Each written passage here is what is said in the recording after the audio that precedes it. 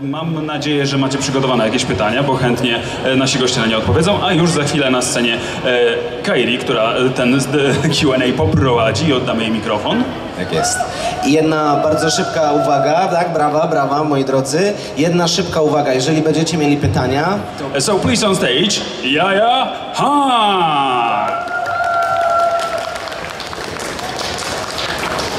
and Next on stage, Annshella.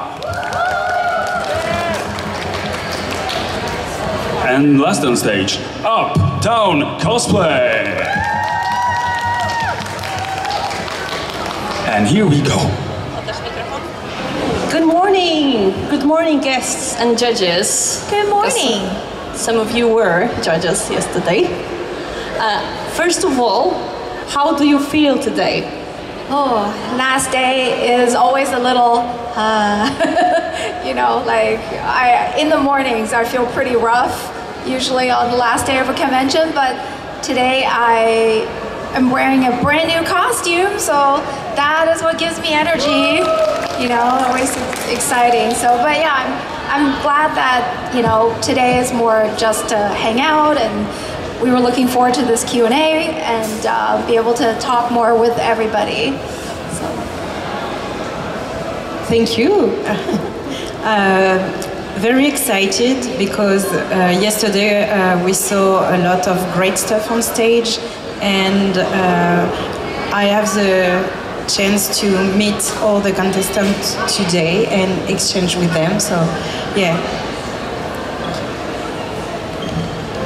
I feel so good being here. I'm still having moments where I'm remembering that I'm all the way in Poland. For having traveled so far to be here, and I'm so happy to be here. I'm surprised that I'm not more sleepy than I am, and I attribute that probably to you guys and all of your amazing energy. You're keeping me awake, so thank you with all of your kindness and your sweet words to everybody who's come visit me, and to those of you who I haven't even met yet. You're keeping the vibes wonderful, so keep it up. I'm enjoying myself. All right, so I have a few questions from my side, and then we will switch to you guys. So please think about your questions already. My first question will be maybe a bit generic, but I think it's really important for our audience to know what inspires you to do cosplay, to pick the right character. How do you pick what you cosplay, and how do you feel motivated and excited with your projects? Well, I've been cosplaying for over 20 years and have tried every genre, every type of costume, and so I've learned that I really need to feel a connection to the character. I have to really like the character and really like how I feel when I'm the character. So I've always let that inspire me when I'm like cosplaying a character from a you know, a source. But I also design my own original costumes, and so I'm always inspired by, I don't know, pretty pictures, a lot of animals. I've done a jellyfish inspired costume and like a peacock dress, and you know, so I don't know, I just like cosplaying animals apparently. But just anything really pretty and like construction wise, something I want to try out, or like, oh, I'm in the mood for a ball gown, or you know, now I'm in the mood to, you know, have like a cute flowy costume or something. So yeah, but it's always it has to be for me, and not because a group wants me to be this one specific character, or it's not because you know, it would go viral if I did it, or if I like hopped on the hype train or something. I've learned to not pay attention to that because it just doesn't fulfill me nearly as much. I would say the same. I need to feel the connection with the character. Most of the time it's just right before after seeing a movie or a video game. But it depends on the purpose of the costume. If I have to choose a costume for a contest, for example, I will dive into a character that can allow me to tell a story on stage, or I usually start by a performance idea, and after I add the character in mind that will suit the performance. So, yeah. I relate to a lot of the things that have already been said. I agree in so many ways. For me, it really is about connecting to the character. I see myself as very much a performer and an actor when I cosplay. I love to showcase the personality of a character whenever I cosplay them, so if I don't feel connected or interested or drawn in by the way a character presents themselves, I'm probably not going to have as much fun cosplaying them. And if you're not having fun, I don't know if you're doing it right. I don't know if you've lived, if you've peaked in your cosplay experience, because we're all just people who love media cultures playing dress up, right? So I think fun is the most important thing. So for me, obviously the look of a character is important to me. I like to, whether I'm buying a costume and doing extensive alterations to it to improve the fit, or to add my own personal flair to it, or if I'm making something from scratch, like this one that I'm wearing, I want to know that I'm gonna feel like it's a challenge. I want to challenge myself creatively when I'm putting together that costume. And then when I take it to a convention, I want to challenge myself to portray them and bring them to life like they stepped out of the screen and they're real for the time that I'm cosplaying them. Because I think it's fun for me, and it's really special when other people who interact with me can also experience that. Thank you.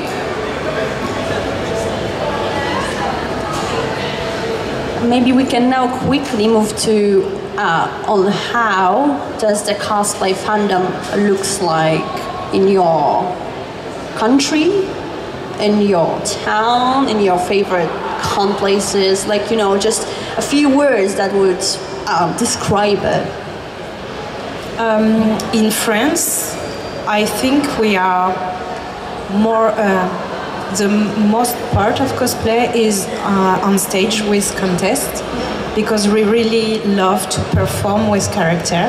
We don't have contest with only a catwalk with costume. Our contest is always with a performance to match the costume. And but we have also a lot of cosplayers that just walking around the alley, and yeah. Where I'm from in America, in the United States, I'm from the West Coast, so far left side of the United States.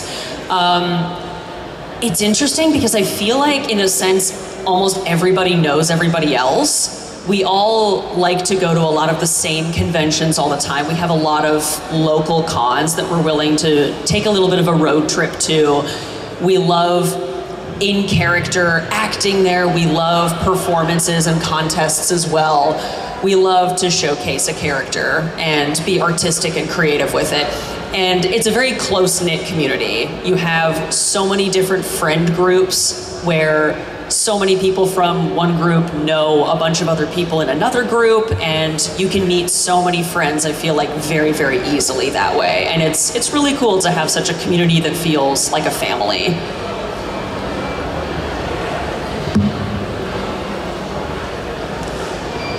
I'm also from the United States, so.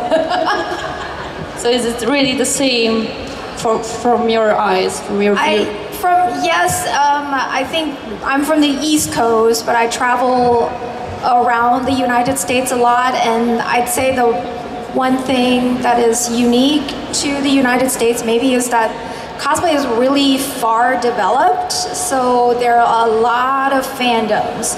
So like if you're within a fandom, you can have friends from all over the country, but there are like some fandoms that don't really cross each other, you know, like if you're really into, I don't know, Ghostbusters, you can like literally cosplay exclusively from Ghostbusters and have like the entire community supporting each other with where to buy the materials and how to make all the you know, the proton packs and such. And those people might never interject with, you know, the Genshin cosplayers, but everybody is still at the conventions and having a good time. So it's really neat. So what would be the thing that made you curious or surprised when you came here to Magnificon and to Polish cosplayers and Polish cosplay fandom? Is there anything that is surprising for you?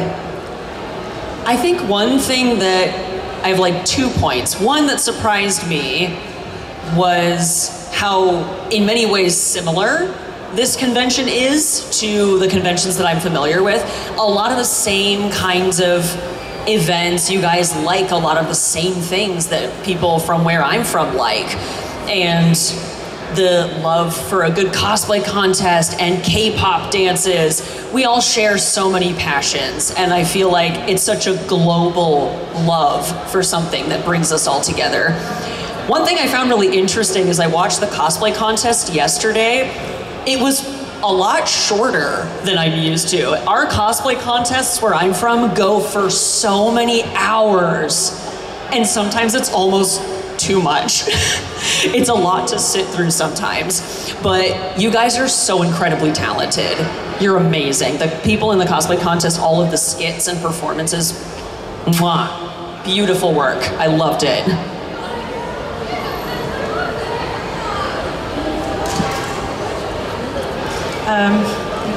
I was very impressed how the Genshin Impact community here is huge. I know in France it's a big thing also, but not quite as much as here. Yesterday I saw so many cosplayers from Genshin Impact, and I was very surprised about that, yes. Oh, I think, yeah, it's like Uptown said, there are a lot of similarities because cosplay is a universal hobby and lifestyle, and even if you don't speak the same language, you love the same things. And that's really why I love to travel and meet people from other countries. The Polish fandom and cosplay community, I knew that you were very passionate, so it was really nice to see it and meet everyone, and also like hear how long people have been cosplaying. I've met people that started in 2005, 2006, and so it's kind of nice to know that your community also has like gone through, you know, the same evolutions. And yeah, I love that there's like a more emphasis on performance here. I think in America we do get kind of stuck sometimes with it all about the craftsmanship, and you know, like people are actually afraid to perform. And so I really want the influence from Europe and other regions to, you know, motivate the cosplayers in America to get over their stage fright and put on a performance, damn it. So I'll bring all that back with me and try to motivate them. Yeah, that's very sweet. So I have the last question, but I think it's very important, especially that I can see that there's some of the contestants from yesterday here on the audience. Can you maybe give us a little bit of glimpse, like for judges especially? What do you think about the competition, and was it really hard to pick, and what was your, like, you know, strategy on picking? It's like maybe just a small insight on how it was work. I would say that it was very difficult to pick, and we had a hard time to choose because we saw so amazing work on stage and behind the stage, because we had the opportunity to see the costume from, you know, close, and all the details, all the different craftsmanship was amazing. And after on stage, we were entertained all along during the contest, and every one of them made such an incredible work. So yeah, it was very tricky to find. It's always hard to choose one or two because when everybody puts so much heart and hard work in what they do, you have to find, you know, tiny things to maybe balance with others. Yes, it was very hard, especially because we were selecting for international contests, and each of those contests also have like their guidelines. So it's like, yes, you're trying to pick the best craftsmanship plus performance points, but you're also trying to pick someone who will, you know, be able to represent your country in that international setting. And so I think it's like sometimes for contests, I kind of wish they had more like maybe smaller awards and maybe like more flexibility for us to choose somebody to like say thank you and we really like this aspect of your costume. Like in some contests I've judged in other countries or America, we have judges awards, we have honorable mentions, you know, we maybe have like an award for, you know, best something, best props or best wig, and those are like smaller awards, but they still, you know, give us a way to acknowledge the entry. And when it's like a big, you know, selection for the international finals, it feels kind of like all or nothing. So I just want to say, if you competed in the contest and you did not get a prize, it does not mean you did anything wrong, okay? And I hope that you enter the contest for the experience, to be able to know like what could you improve upon next time, so maybe you get selected to go to Korea or go to France. I think it does take like multiple tries, and you know, you sort of like, it comes down to not just having well-made costumes, but you have to balance the costume with mobility on stage for the performance. So if your costume is too cumbersome and you can't move that much, then, you know, like I just encourage people to really strategize and think about a entry where they can use the stage and have mobility on stage. But yeah, it was tough. It always is tough. It always weighs on me. It weighs on Annshella. You know, we talk about it at night and we're just like, we hope everybody is okay. And, you know, we'll continue to compete. Thank you so much. I know that was like a lot of work, and I saw all the costumes up close, and I really not envy you of your position yesterday. So, good job. Okay, so that was my last question, and now I would like to encourage you to, yes, do that thing. Just raise your hand and come to the stage very close, because we don't want the sound to be broken, and ask the question. Maybe. I have two little questions for Uptown. First question, can you sing? Yeah? Please. Yeah? Sorry. And the second question, what's the most difficult lip sync performance that you ever made? The most difficult lip sync performance I've ever done? That's a great question. I've done so many. I would say potentially the most recent one that I did. I did a couple of performances from the series Spy X Family, if you're familiar, where I cosplayed Lloyd, and I had a co-host for the lip sync event that I host back at home in America, who is cosplaying Yor, and we had one rehearsal. Our schedules did not mix very well that year. This was last year that this happened. We had one rehearsal to choreograph 2 numbers, and we had stage combat, we had stunts to do. I got thrown over her shoulder at one point. It was a lot. And that was about it, and it was crazy. I would not recommend not giving yourself time to practice. Plan ahead, don't procrastinate like I do. Do as I say, not as I do. Thank you.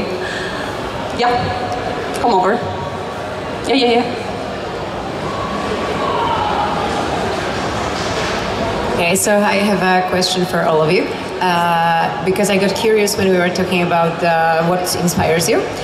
You started talking a little bit about what you start with and how you do your creative process. So I'm curious about what do you start, like for example the scene comes first and maybe then you just choose a type of, a version of a character, or maybe you have an idea for a specific thing. Maybe there is something that you just leave for the last because you don't like to do it, but you know you have to, but you have to leave it for the end. I'm very curious about it. It is a very interesting question because most of the time, I would put contest aside, but most of the time when I go to another character, it's always start with the fabric because I'm more a fabric person. And when I go to the fabric store and I saw a fabric and I said, okay, this fabric will be perfect for that character and I really want to do it. Because I have a list of characters in my head that always follow me. And it's when I saw a fabric or special materials that I will go for it.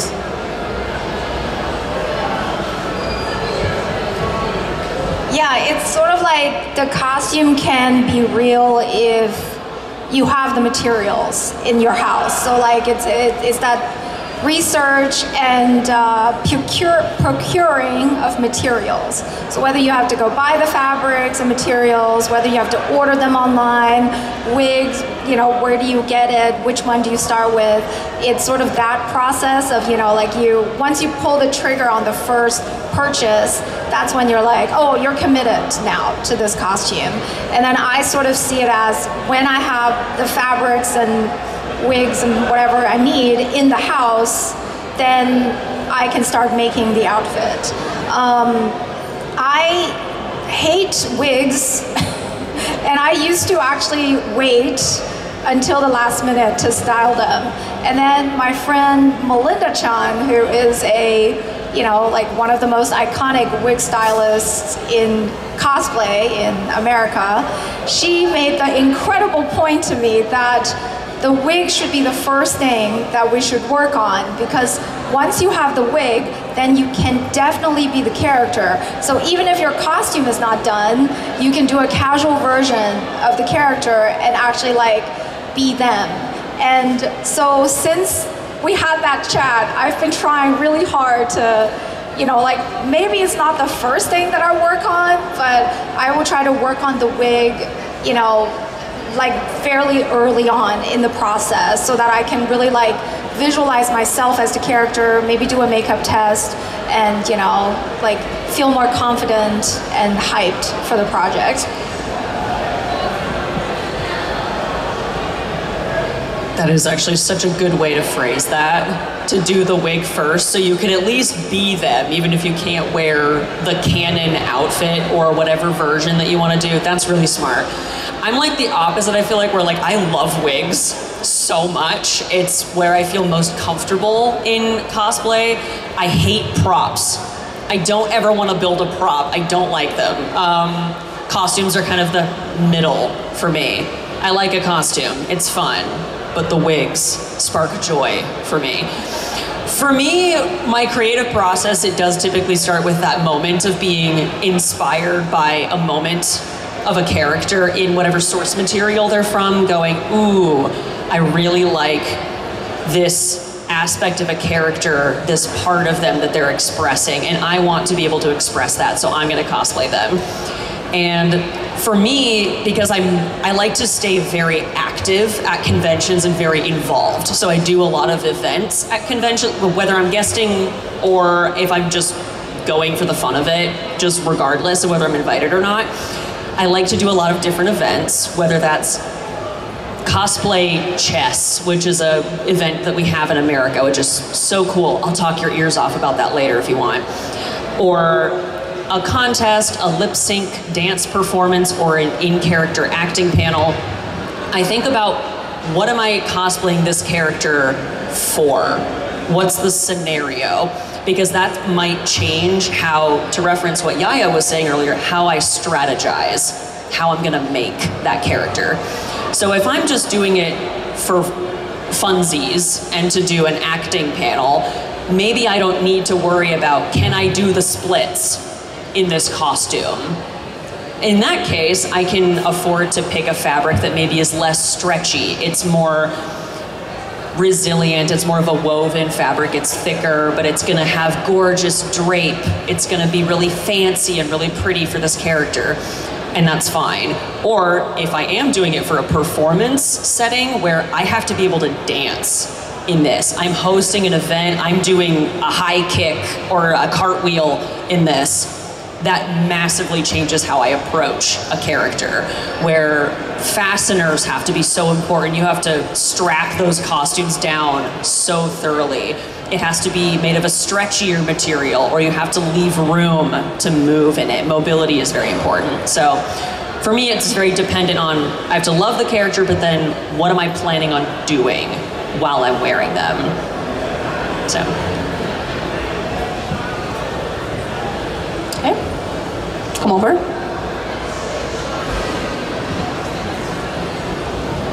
First of all, I just wanted to say, Uptown, you're giving off major, and I mean major, Cat Noir vibes today.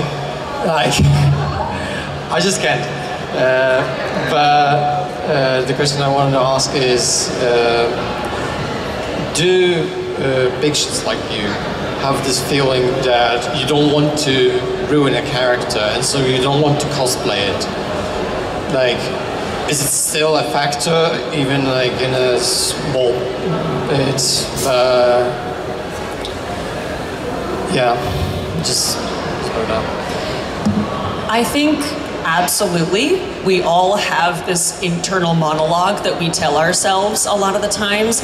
I'm still victim of this sometimes, where I'm hesitant, I will say, to cosplay characters that are considered shorter, because a lot of people look at me and say that I'm really tall and I have a really long torso, and if I'm gonna cosplay a character that's on the smaller side, when I take pictures with people at cons, it's a good example. My first cosplay that I ever made was Aloise Trancy from the second season of Black Butler. And this 13-year-old blonde boy is very small, and I took pictures with so many cosplayers who were cosplaying as Sebastian, cosplaying as Claude, who are tall demon butlers, and they came up to my shoulder. And so it can make a photo look silly in a casual setting, but honestly, don't care so much. It's not that serious. If you love a character, I highly recommend still cosplay them. Because if you do a fun photo shoot and you want to get into doing, like, you get a professional photographer or even just your friends to take photos of you and someone you're cosplaying with, maybe your heights aren't exactly like the characters, maybe your silhouette isn't exactly like the character, they're fake and you're a real person. Nobody is gonna look exactly like the character. That's a myth. Do it because you love it. And there's always techniques to make yourself look a certain way in photos. Posing is very important. So experiment and work with your friends and your photographers and see what works best for whatever character you're doing. There's always a way to capture the essence of a character, no matter what you look like or how you feel.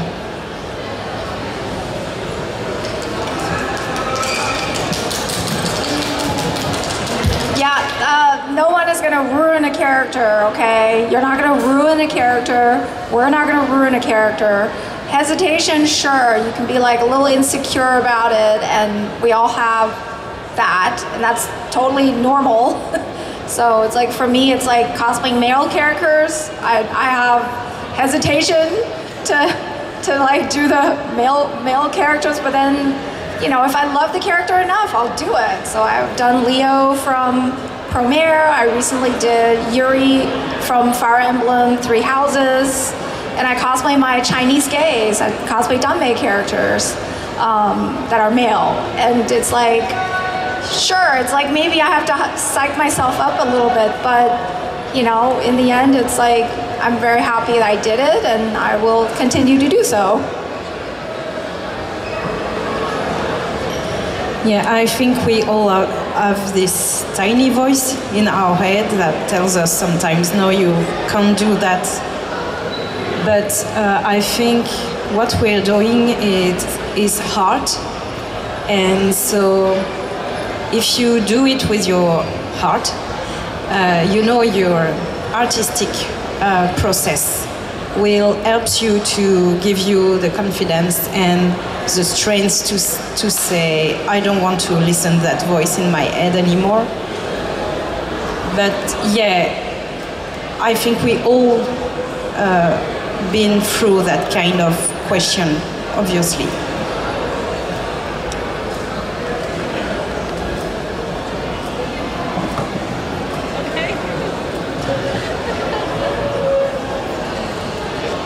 First of all, I just want to say you all look amazing, like positively radiant, all of you. I have two questions. First of all, do you have a comfort cosplay, or do you think you gravitate towards like one particular type of character?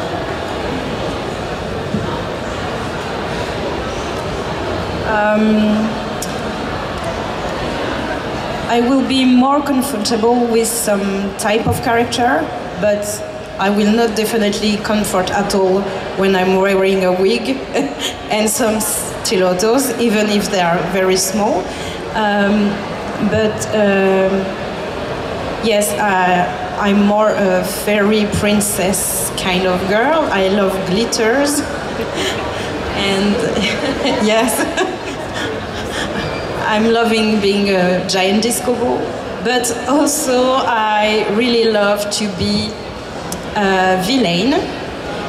Yes, because in real life I try to be a very good and kind person, and being able to switch on the side and being the opposite of what I'm in real life, I enjoy it a lot, because you can be you can go far away, and yeah, I really enjoy making villains, and especially Evil Queen I did once, and it was very, I feel free inside this costume.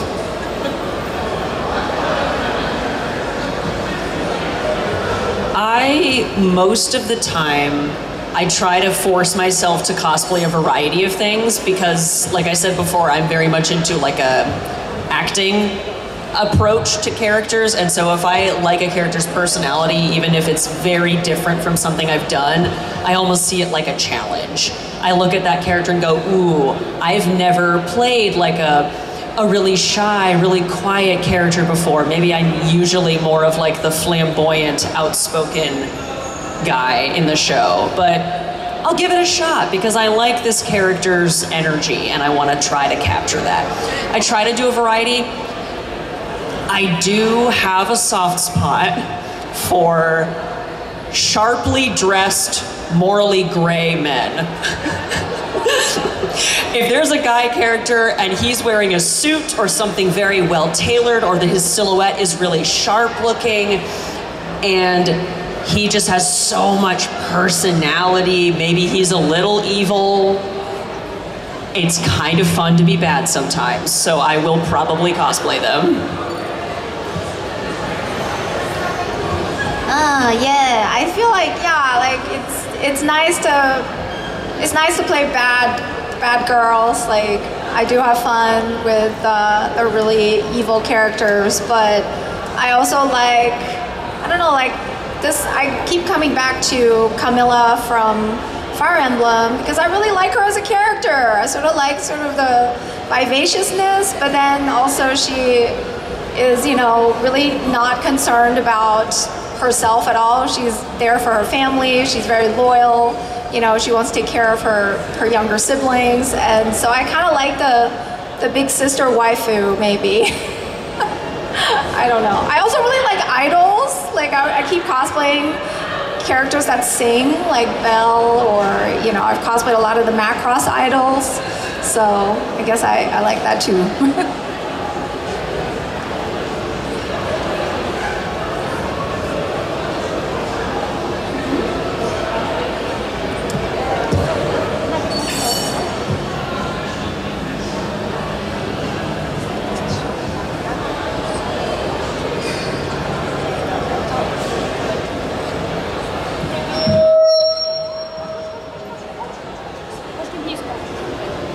Okay, I will have a 3 question, but I will ask only one because we don't have time, like Kyrie said.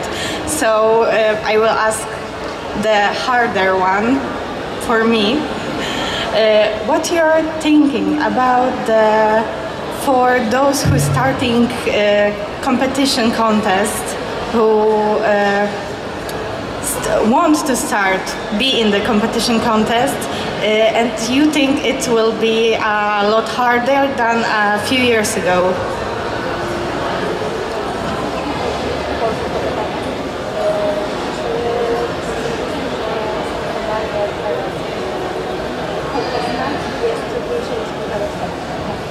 So do you feel if the starting contesting now is far harder than it was a few years ago?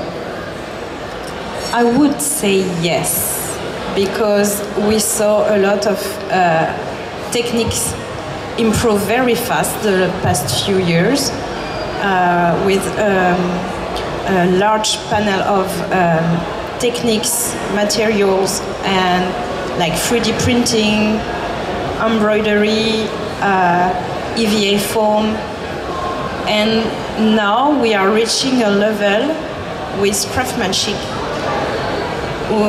which is very, very high standard.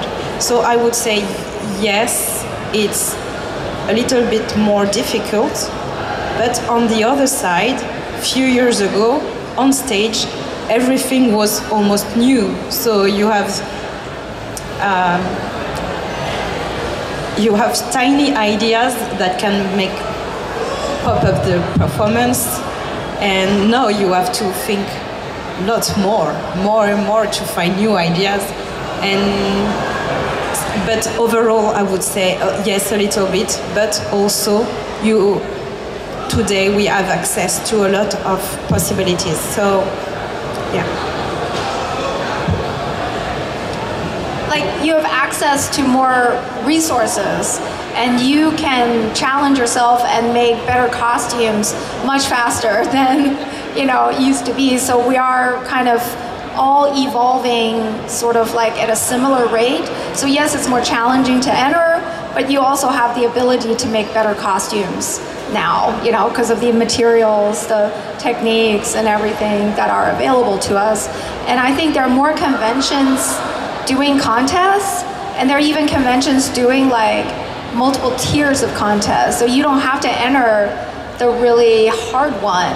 You can enter the beginner contest if you're just starting out. So I also think there's like more prizes now, like just in general, there are like just more opportunity, like more investment in contests by conventions. So they'll like take care of you better. They will like, want the contestants to actually have a good time and a good experience. So it is all good, because there used to be a time where we were just like backstage, like for 12 hours, nobody's checking on us, nobody's telling us what's going on, no water, nowhere to sit, and you're just like, I'm just, I guess, waiting, to go on stage. And now on stage, they don't know what music to play. There's no opportunity to even change what lighting you want. So you're just like on there, walking on to whatever random music they have. So now it's like actually a stage production. So you can like have more peace of mind competing. I very much agree with all these points. Well, now that there are so many different ways to make things, there have been advancements in things, there's more places to buy materials. Because listen, back in my day, when we started cosplaying, there were like 2 places to buy wigs. And now there's 1.5 million different places. There's lots of places to get fabric, stuff to make armor, whatever it is you want to make. So resources, yes, there's a lot more of them. And while nowadays the standards for craftsmanship at its highest quality might be higher than they were years ago, you can talk to those people and you can go ask them how they made stuff. A lot of people's DMs on social media are open, and people love to talk about things they're passionate about. People love to talk about things that they're proud of. So I firmly believe one of the best places to learn is from other people. So if you see somebody cosplaying maybe not the same character as you want to eventually enter in a contest, but maybe your character has wings and you see someone else who has wings as well, go ask them how they made them. If you like the way they move, if they're really steady and really strong looking and you want yours to look the same way, ask how they made them. People will love to tell you. And when in doubt, YouTube. YouTube has everything.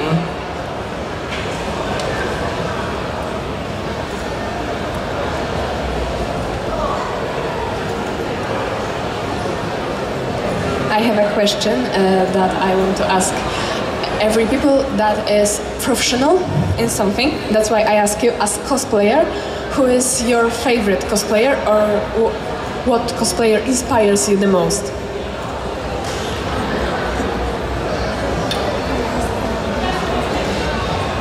Actually, I'm not cheating on this question, okay? I started cosplay thanks to Yaya, because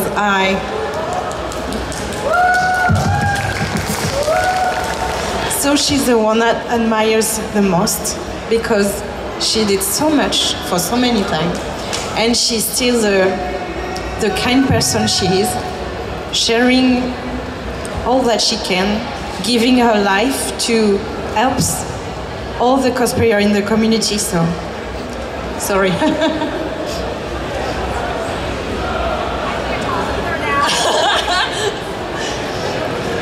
Well, gosh, how do I follow that up?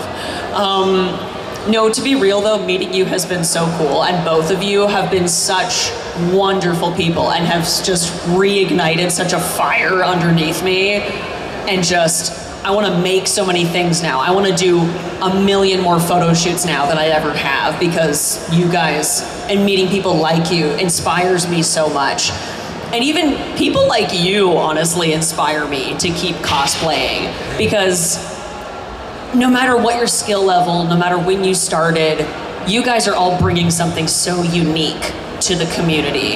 And your love for it, the excitement that you have in your faces just when you see a cosplayer, that makes their day.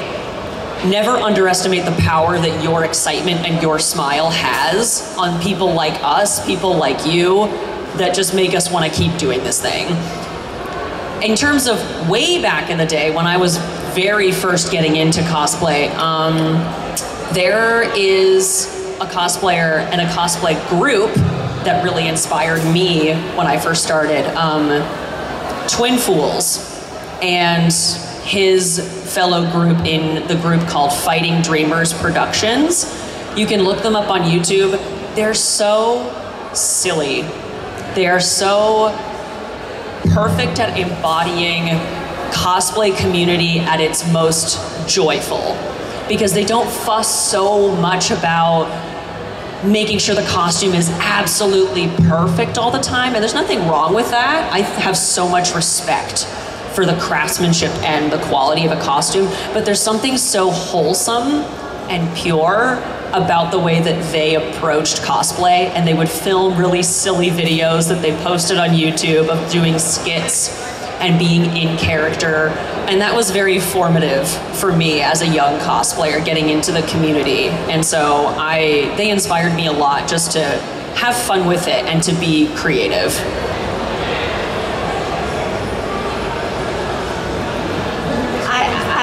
I also want to say it's the community that inspires me as a whole. It's like everything I do is like all the products I try to convince these companies to start making, you know, it's all because of the community. It's like I see what you guys need. I see what would, you know, what could really help everybody. And so, and it makes me very happy when I see people like using my products on their costumes, and yeah, that's the reason I'm still doing it after 25 years. So, yeah. I think we still have a chance to ask maybe 2 quick questions. Anyone? Yes.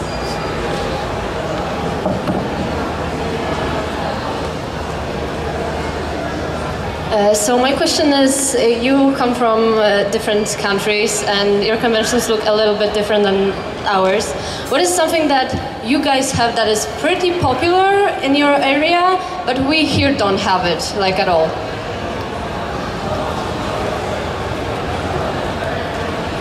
We have a chain fabric store that everybody can go to in every city and buy pretty nice cosplay fabrics from.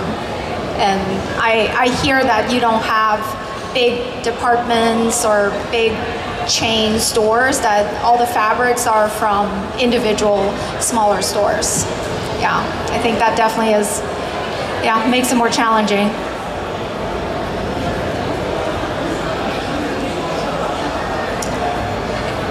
In terms of like, hello, hi. In terms of like other events at conventions specifically in America that we have that maybe aren't as popular in other places, there's probably a few that I could name. One that I brought up earlier, Cosplay Chess, is one. Are you guys aware of Harry Potter? Okay, so the second, I think it's this, was it the first or the second? The first one? Yeah, then the first movie where there's the giant chessboard with the big chess pieces, and then Harry, Ron, and Hermione have to take the place of a piece. It's exactly like that, but every piece is a cosplayer. And you're in character acting the whole time, and they plan out an entire chess game. And it's like a whole show. It's a performance that's not scripted fully, but it's somewhat planned out, and it's for entertainment purposes, and it's super fun. I've done it for a few years now, and it's delightful.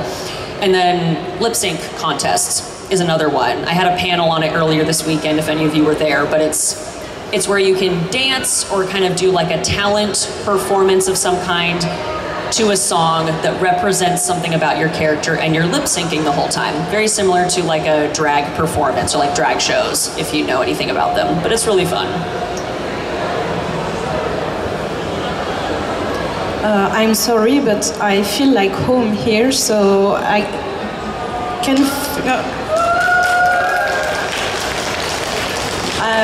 Yeah, it's very similar on so many points that, yes, I feel like I'm in my country and still Europe, so yeah. We inspire each other, so this is why. Okay, the last question. Yes.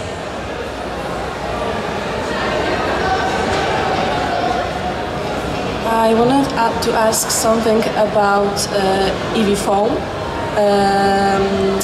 about what products to use to buy to work with it easily, maybe a replacement, or how to make the texture better.